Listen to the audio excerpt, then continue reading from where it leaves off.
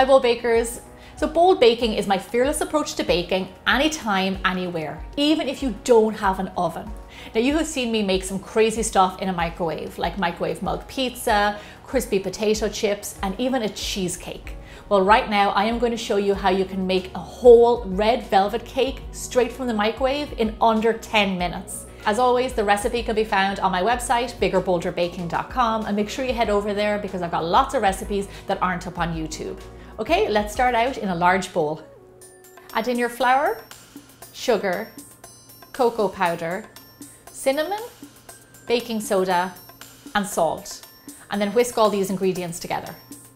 So a fun fact about red velvet cake, it actually is a chocolate flavored cake, not red cake like a lot of people think. Also, I like to add in a little bit of cinnamon and vanilla just to bring out the flavor in the other ingredients. Okay, so now we're going to move this to the side and we're going to mix together our wet ingredients. So first up, our eggs. Now, if you do not eat eggs, don't worry. Check out my egg substitute chart on my website so you can know what to substitute them out for. Then into this, we're going to add in some buttermilk, flavorless oil, vanilla extract, and some red food coloring. And then just very carefully whisk all these ingredients together.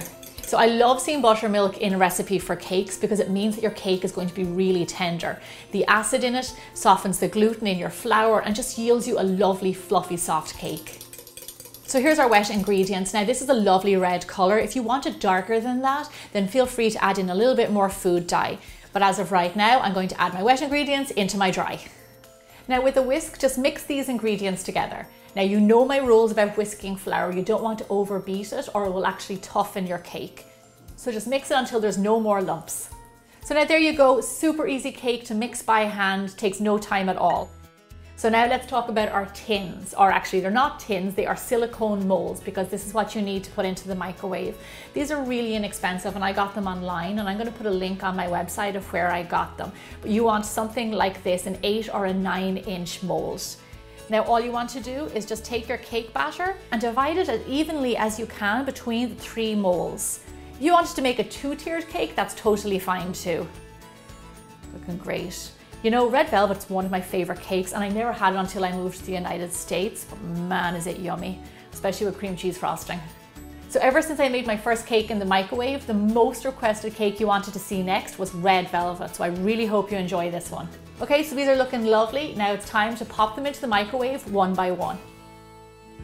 Cook your red velvet cake off for roughly 2.5 to 3 minutes. Now the cook time that I give is based on my microwave. My microwave is 1200 watts. So check the wattage of your microwave because your timing may vary. You might need a little bit more time or you might need a little bit less. So 2.5 minutes later, we have the first layer of our cake.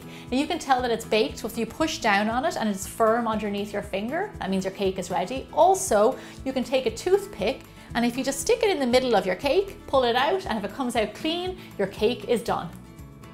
Okay, so we're going to set this aside to cool down and now we're going to cook off our second layer. So here's the benefit to cooking your cake in the microwave rather than the oven. Number one, microwave takes way less time, only 10 minutes to cook off a whole cake. Number two, the microwave steams your cake. It doesn't have that same dry air that an oven does, so you get a lovely, soft, fluffy cake. So here is our second layer. Now I can tell that it's done because just like the first, you have all these lovely bubbles on top and there's no more wet cake. So this is perfect. Okay, that's number 2 done. Now we're going to pop the third and last layer into the microwave. With Valentine's Day coming up, this cake is the perfect gift to give somebody. And best of all, it keeps fresh in an airtight container for up to 3 days.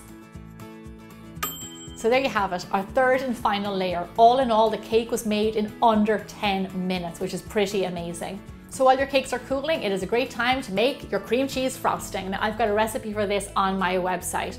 Red velvet and cream cheese frosting go together like peanut butter and jelly, so you're going to want this on your cake.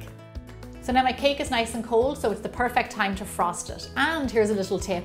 If your cake is actually a day old, it's even easier to frost because it's not as crumbly and soft. So on my first cake layer, I am going to put a big dollop of cream cheese frosting. Give it a bit of a spread out, bring it all the way to the sides. So you know my approach to cake decorating. I'm pretty rough and ready, but I always make it look beautiful in the end, so stay with me. Okay, nice, that's pretty even. I'm going to put on the next layer and another dollop of cream cheese frosting. Somebody gave me this cake stand a few years ago actually, and I find it really helpful for cake decorating. They're not that expensive, so if you can pick one up, I strongly recommend it. Okay, and then on with our third layer. So you'll notice that I turned the last layer upside down, and I did that because we want a nice flat top, because then when you go to decorate, it'll be lovely and even. Next step is our crumb layer. Now this is an important layer, especially for this cake, because what it does, it gathers up all of the loose crumbs. So then when you finish decorating, you've got a beautiful finish on the outside. And this is a crumbly cake, which is great because that means it's nice and moist. So I'm just gonna take a big dollop of frosting. So spread it all over the top, then bring it down the sides. All we're aiming for is a thin layer of frosting. Just catch up all of those crumbs. This is gonna look red, it's gonna look muddy. This is the way it's supposed to look. So just make sure you're covered all the way around. Now what you want to do is to put this into the fridge for a minimum of 30 minutes. Now we do this because we need it to set, because then when we decorate on top, the two layers won't mix. So it's been half an hour, our frosting has set, so now it's time to put on our final layer. Now just like before, we're going to put a big dollop on the top, and then just work from the top, smooth it out, and then work the frosting down the sides of the cake. It always helps if you start at the top and then move to the sides. So now don't worry about getting this cake perfectly smooth because it's going to have a bit of a rustic finish.